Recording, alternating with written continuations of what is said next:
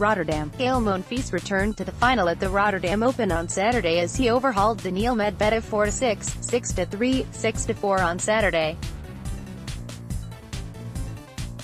The French showman left it late but gave the Ahoy Arena crowd a thrill as he broke in the penultimate game of the third set and served out the win a game later. Victory sent the 32-year-old into the final here for the second time after reaching the title match in his last Rotterdam appearance in 2016, when he lost to Martin Klizan. Monfils will take on either top seed Kei Nishikori or former champion Stan Wawrinka in Sunday's final.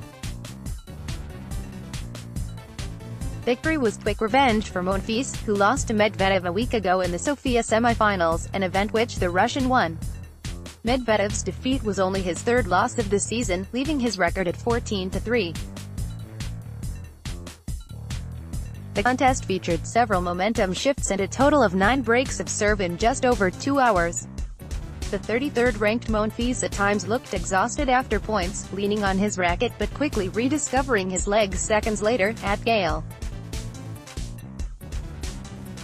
Monfils never ceases to amaze astonished face. You can watch him in the ATP Knockout final on at Tennis TV on Coming Fist picked out twitter.com/AO8508B80 ATP Tour at ATP_Tour. February 16, 2019. The Frenchman went up an early break in the final set but was hauled back by Medvedev, the 5th seed.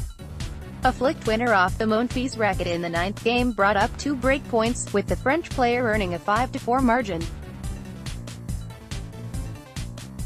A Medvedev backhand into the net a game later handed Monfils the win. AFP